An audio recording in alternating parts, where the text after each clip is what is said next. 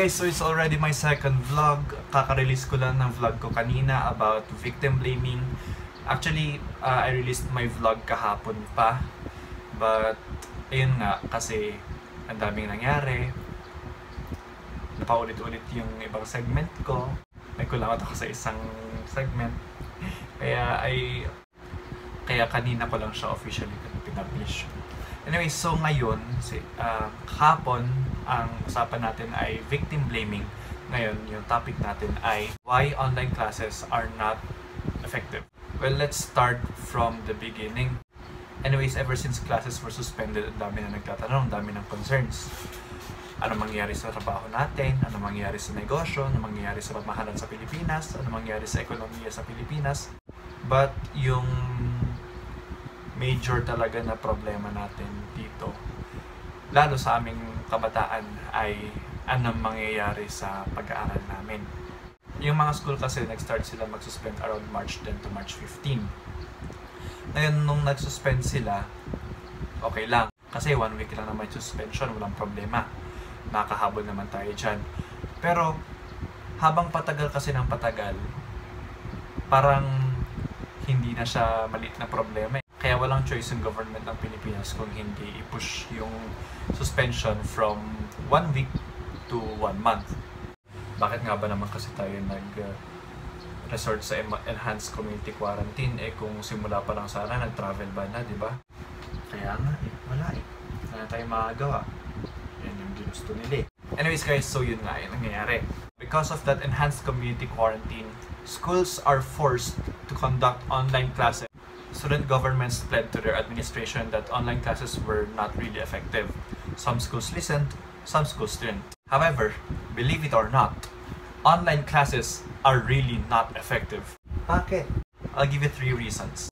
First of all, online classes aren't something we're accustomed to do in the Philippines. So hindi lang talaga ang mga estudyante ang mag-a-adjust, pati mga professor dito sa Pilipinas. I have this friend na yung subject nila ay Law 1, Obligations and Contracts. You can already tell that it's a bit of a challenging subject.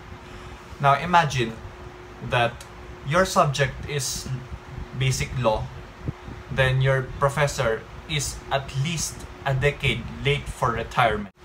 Ngayon, hindi ko minamaliit yung kakayahan ng tao. Don't get me wrong. I respect law professors. It's a really hard thing to do, to teach students regarding the law. Pero kasi, you can only do so much. You imagine how hard it would be to conduct an online class as a 70-year-old teaching basic law to a bunch of students. Tsaka guys, mahirap. Hindi lahat pare-pareho. Hindi lahat may gets ka agad.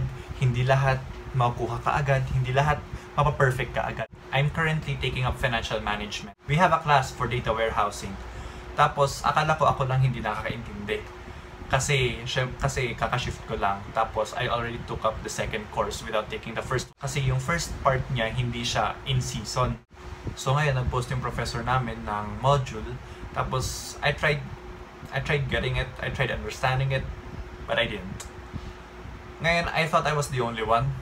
But, it turns out, I'm not the only one. There are just some things talaga na you will have to learn by practicing it. Such as data warehouse, accounting, subjects related to the medical field. Kasi syempre, you won't just be practicing theories. Okay, second of all, it's anti-poor. Like, come on guys. Kapag mag-online classes tayo, kailangan natin ng at least 2 things. Access to devices, computers, laptops, tablets, iPads. And second of all, access to a stable internet connection. Hindi lahat may Wi-Fi, may PC. Just because you're a Gen Z, hindi ibig sabihin meron ka nun. Para sa mga privileged na iniisip, lahat meron ganon, hindi lahat meron ganon. Kapag nag-push through ang online classes, ano mangyayari sa mga taong walang PC, walang internet connection? Madedelay. Ngayon, hahayaan nyo ba? Hahayaan pa ng school? Hahayaan na lang ba nating lahat na madedelay na lang yung mga tao? Siyempre hindi, di ba? Kasi dapat sama-sama tayo. Hindi mo pwedeng sisihin yung tao na wala siyang ganito, na wala siyang ganyan. Kasi kung pwede naman, gagawin niya. Like, lockdown na tayong lahat. Siyempre, Kaysa masayang yung oras, ang gagawin natin, mag-aaral tayo. Eh yun na, hindi nga lahat merong access sa mga kailangan, sa mga basics para makapag-aral sa online classes kasi naka-lockdown tayo, lahat naka-suspension. For those people who are blaming the students na wala silang access sa Wi-Fi or sa PC or sa devices, are you going to quote Cynthia Villar and say, it's your fault for being poor? Yes, there are students na nag-participate sa online rambulan, sa bardagulan, pero hindi lahat ng estudyante nandun. You can't sanction the people, the students na wala namang kinalaman sa mga ganon kasi wala naman sila access in the first place. So you can't tell people na lahat ng tao meron ng access sa online classes just because some students participated in bardagulan and school rambulans. Even online rambulans, online lambingan, yung mga ganyan, hindi lahat ng tao may access sa ganyan. Last but definitely not the least, it's not safe. Why? It's already in the comforts of your home. In relation to what I said to point 2, not all students have the means to join online classes. Para sa mga estudyante na walang access sa PC, sa internet, anong gagawin nila? Lalabas sila, magko-computer shop sila, mag-rent sila ng internet. O, ano pang use ng enhanced community quarantine kung lalabas din lang naman para makapag-aral? Eh di sana hindi na nag-suspension, diba? At least harap-harapan tayo nag-aaral. Kung lumabas pa sila, they're going to be exposed to the virus na simulat sa pool pa lang naman, iniiwasan na natin. Kung mag-online classes tapos gusto mo lahat ng estudyante nandun, they would have to leave their homes. They would have to be exposed to the coronavirus. If you still think otherwise, I urge you, please comment down below. Let's have a talk.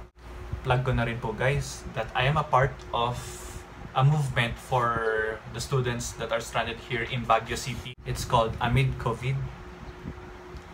I'll leave a link for a group.